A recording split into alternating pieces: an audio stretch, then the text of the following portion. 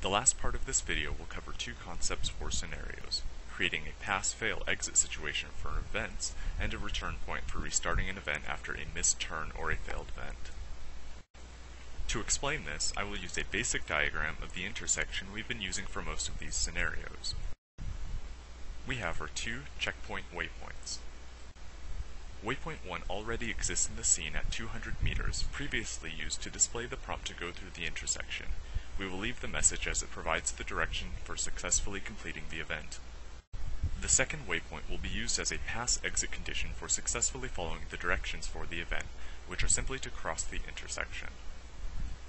I have added two barricade objects to the scene as well. These will be used as collision exits in the fail exit condition for making a wrong turn. Hitting these will return the user to a point before the initial waypoint to try the event again. This scenario will be designed to allow for repeatedly retrying until the event is completed successfully. So let's start. You can see the edited scene with the new barricade objects. We need to make these able to interface with our scenarios, and to do this you must click on the object. Now, choose the option Scriptable. Press OK to close this menu, and then repeat the process for the second barricade object, again choosing the option Scriptable. Now, open the plan view. Zoom into the intersection, and as you can see, there's already the existing waypoint at 200 meters. We're going to add a second one, and if you notice, the diagram is reversed from the plan view. That's okay. Right-click, choose Add, and then add waypoint to Road 1. We're going to adjust this to 300 meters just to keep it clean, and then click Add again, and then under Command, choose Checkpoint. Click OK to exit the editor, and then OK once more to exit the plan view. Now, open up the Scenario Manager by going to Edit and Edit Scenarios as we've done in the past. We're going to copy the original tutorial scenario, then choose Edit, and rename this to something such as Return Scenario. Choose OK to confirm the name, and then edit once more to open the editor again. We're going to start by adding two new events. We'll title the first one Return Fail for the fail condition of the message event, and then the second one as Message Pass for completing the message event successfully. Now, choose to edit the Return Fail event. Since this is our restart event in case of failing, we must use it to launch a new vehicle. We will leave most of the options the same, except for this time we will choose to launch it at 175 meters, only 25 meters behind the message event prompt. In the options Previous Vehicle, we must choose to delete the vehicle previously created so it does not continue autonomously. Now, going to the Multimedia Models tab, choose Add. For the model type, choose Message Model, and then we'll just type a simple message. I chose to write Miss, leaving the dark red font and centering it on the screen. You can test this like normal, and then click OK once you're finished. And add a 2-second duration. Click OK to exit the editor.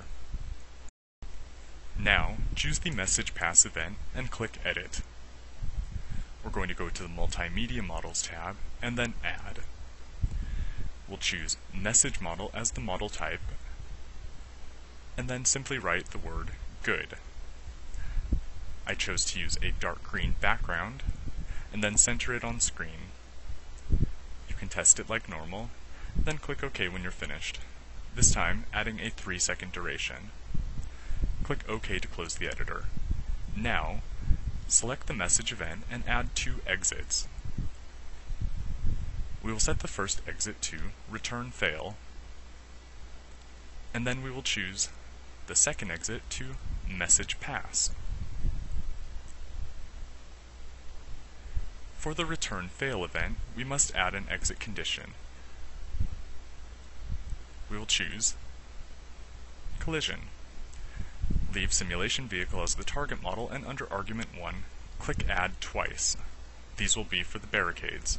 Click on the top one, and then choose Edit. In the list, scroll down and select Scene Model. Barricade 1 is selected by default, but verify it in the list and click OK.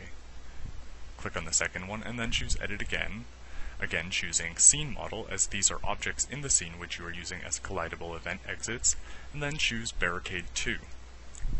Click OK to close. Now, choose the Message Pass exit. Click Add to add a condition, and we'll set this to the new waypoint. This was created again at 300 meters. So when you successfully complete the message event, you will pass this waypoint, and then it will direct you to that new Message Pass event. Next, choose to add an exit to the Message Pass event.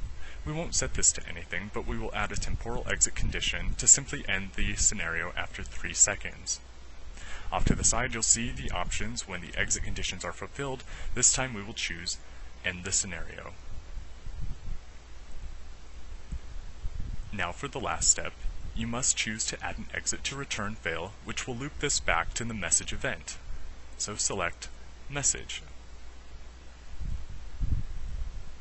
We will add a condition, like before, choosing the initial waypoint at 200 meters as the start event originally had selected.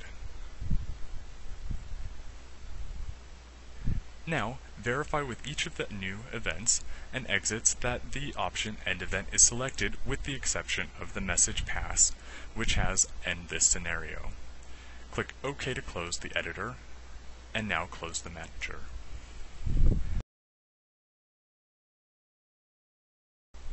Now choose the scenario from the list at the top and choose to play. As you drive, you will see the message prompt telling you to drive through the intersection. This remains unchanged from the original tutorial since it satisfies the needs of this scenario. When you turn and collide with a barricade, you will be reset just before that message prompt to try again. This will happen until you successfully complete the event, seeing the message Good, and ending the scenario. Though you may not always choose to have an infinite pass-fail loop, this was simply the design for this tutorial. This wraps up this video covering many of the different common events and exit types.